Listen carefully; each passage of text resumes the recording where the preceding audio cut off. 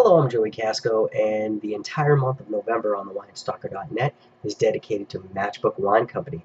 Tonight I'm reviewing their Mossback Russian River 2013 Pinot Noir. The nose reminds me of Skittles.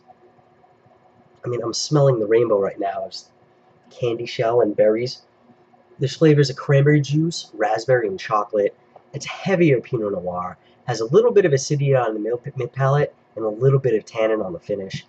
And this is where reviewing stuff is difficult, because sometimes you're not going to like something from somebody you respect. And Matchbook is truly one of my favorite wineries out of California, but this is a mass appeal, crowd pleaser Pinot Noir, and it just doesn't fit the $25 price range.